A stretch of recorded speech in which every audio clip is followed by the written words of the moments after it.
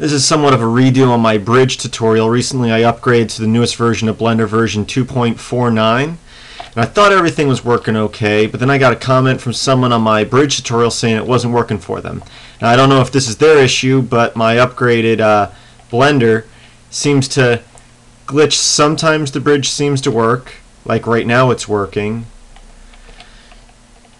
But if I was to reopen the file and try again, you're going to see that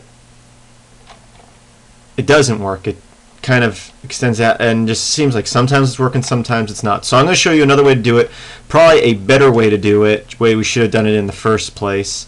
So let's give ourselves a little more room down in the logic window down here. And right now we got the panel selected, and then we got the bridge selected here. What we're going to do is we're going to change where it says if this property equals 1, play this. We're going to change that to ping pong. And then we're going to delete this one that was the action that retracted the bridge. We don't need that anymore. We're going to come in here. We're going to say if the value of the B panel equals 0. Now this is on the panel itself. We're going to set it to 1. So right away we're resetting it back to 1. Now if we come in here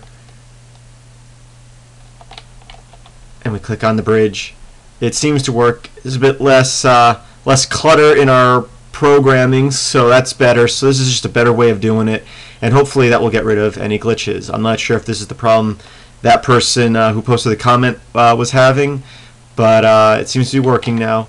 So go ahead and give that a try, and you know, obviously watch the first tutorial on this. We'll give you the full range of what to do, and then just go back and make these changes if it's not working for you. Hope that helps. Have a great day.